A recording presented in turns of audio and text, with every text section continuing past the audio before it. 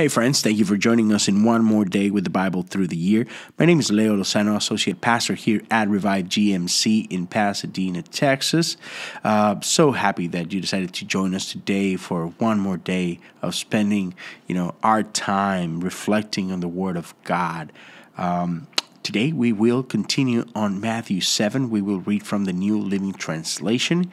You can join us in whatever translation you prefer. Just know that the most important thing is, one, to spend the time in the Word of God, but number two, to spend some time meditating on what we just read. I always share a small reflection at the end, but what is God speaking to your own heart? That's what matters the most. So I'll leave you with our friend Lisa, who will read to us the passage of the day, and I'll meet you in just a moment.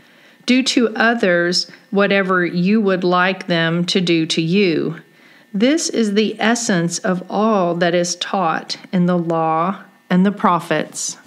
Wow, not much to add to this, right? Straight to the point. And I just love how Jesus gives us those kind of nuggets. And so, I don't know what the Spirit of God is telling you today, but to me, it's pretty simple. Just be kind. Just be loving to others.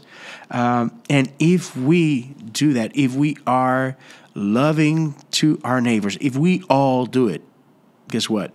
You will be loved too. Someone will love you as well. And so as you go about your day today, just be kind to everyone. Treat them like you would like to be treated, right? Be kind, be generous, be gracious. And if we all do that, oh man, the world definitely would be a better world. So let's try to practice that. That's a great thing to start, to not only make a habit, but let's make it trendy out there. So thank you for joining us today. I hope to see you again tomorrow. God bless you, and what a joy to do this with you. Take care.